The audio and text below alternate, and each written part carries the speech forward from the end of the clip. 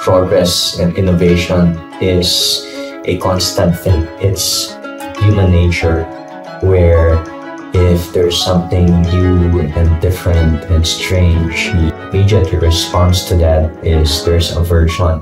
We would normally fear something that is different because we're not used to it, we don't know what it is. There's uncertainty, maybe it's uncomfortable, maybe it's gonna change what we're used to.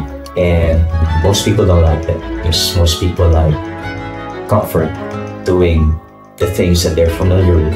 Our film envisioned back then to be a social enterprise where we want to be in business, but our business has to be geared towards social impact. Whatever work we do, products, services, you're always geared towards uplifting lives, particularly of underserviced, at-risk, vulnerable communities. We've developed technologies such as these guys you see behind me. These are microgrid systems that were shrunk down to the size of small portable boxes. We started doing more research on off-grid technologies for power, for clean water.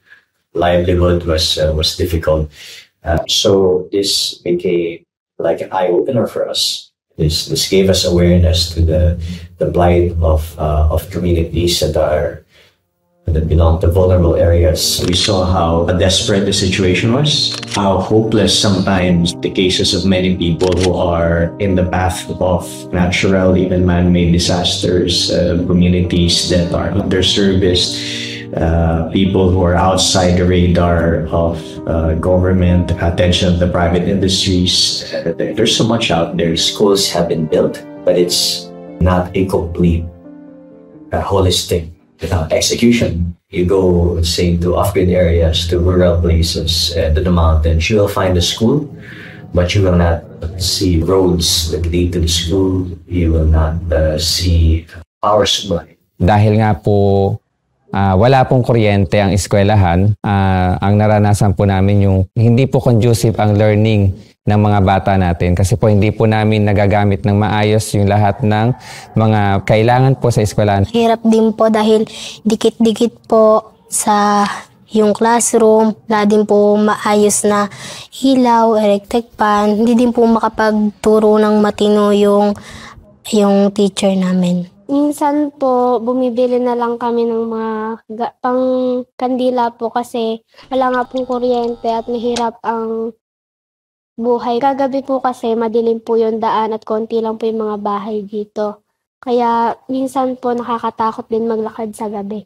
Hirap na hirap po yung mga bata namin sa pag-intindi ng lesson dahil po pagka po summer, sobrang init po. Talaga pong makikita mo talaga na pinapapawisan sila, hindi sila makapag-focus sa pag-aaral. And pagdating naman po sa rainy season, kinakailangan po namin ng liwanag sa loob ng paaralan or classroom. Dahil nga po wala po kaming mga kuryente nung panahon na yon, nagtitiis po kami na kahit medyo madilim po ay patuloy po yung pagtuturo at pag-aaral ng mga bata namin. During our assessment, nakita namin yung needs ng school kasi nga talagang, of course, walang power. So, paano kung naman makapag-print ng modules ng mga teachers for their teaching. Then, of course, yung charging ng mga mobile phones, mga ganyan. We designed a system which is portable kasi yung purpose will be plug and play siya. Hindi mo na kailangan ng isang technical person to operate. So this is exactly they need sa mga far-flung areas. Meron siyang PV panel, meron siyang charge controller, battery, and inverter. Yung PV panel, this is the one who harvests the energy from the sun. So siya yung pupunta sa battery. Pero bago siya pupunta sa battery, meron muna siyang solar charge controller to control yung energy papunta ng battery. From there, para wag lumobo o mag-overcharge yung battery. And then next will be the battery. Ito naman yung in-store niya yung energy na hina-harvest ng panel. But it doesn't stop there. Nagkaroon pa siya ng inverter.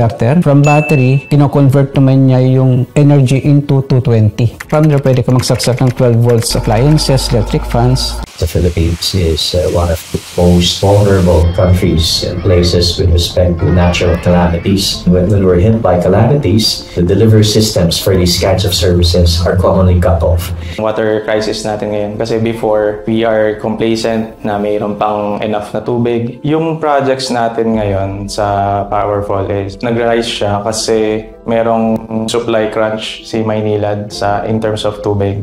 especially sa Cavite area. So, nagkaroon ng initiative si Maynila to produce small-scale modular treatment plants para ma-address yung problem na yun. Puro stands for P sa pre-treatment. So, dito natin tinatanggal yung mga malalaking solids, mga debris, garbage. UF, we have the UF to remove yung mga parasites, bacteria, viruses. And then lastly yung RO, we have that para naman matanggal yung mga chemicals na hindi kaya ni UF. Final product is pure water. We draw a lot of influence also from other players.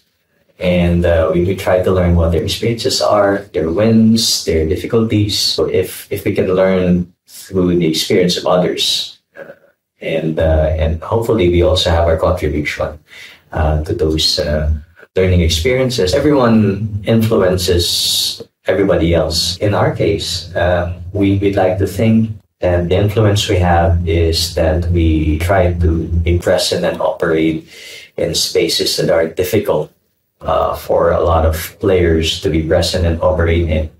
And that way, there's a challenge and there's also an awareness. Malaking tulong po yung Power for All para po sa estudyante at mga bata po namin. Dahil nga po sa tulong ng kuryente, ay naibigay po namin yung opportunity po sa bata na maibigay namin yung tamang edukasyon para sa kanila. Nung meron silang solar, hindi nila kailangan bumaba.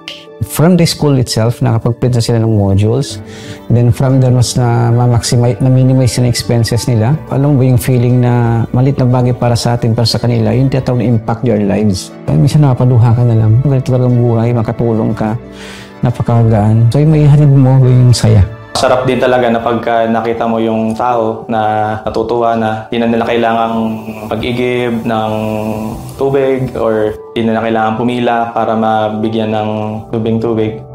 So it's para sa akin it's a noble cause. Iba pa din yung yung nakikita mong may tutulungan yung project mo, na-appreciate nila yung ginagawa mo kasi bihira itong klase ng work na kakapag-alleviate tayo ng problem ng isang, for example, ng isang community. Malayo na yung narating ng paaralan pero mas malayo pa po yung gustong i-achieve po ng paaralan namin na yung magkaroon po ng magandang kinabukasan yung aming mga learners. Sa tingin ko po, marami na din pong nagbago pero mas matindi pa pong magiging improvement kung mas magpapatuloy pa. Mga taon po, marami na pong nagbago at marami pa pong dadaan ng taon para mas marami pa po ipagbago at ikaganda ng aming school. It's one thing to run a business to make profits, but can it be done in a way that it also does some significant good?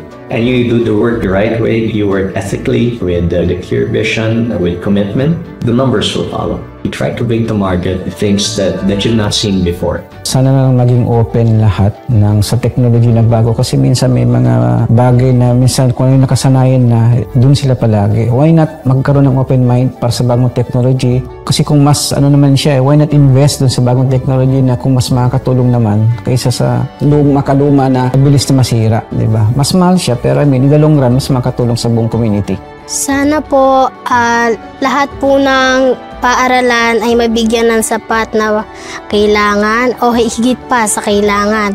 Magkaroon po ng magandang daloy ng kuryente at tubig. Pagpatuloy natin yung pagtulong sa kapwa natin. Yun ang importante naman para mas magaan kasi sa kalooban.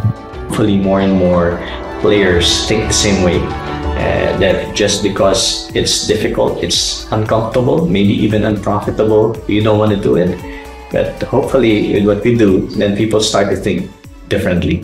When we see that our work has put smiles on other people's faces, that's our profit. That's what we work for.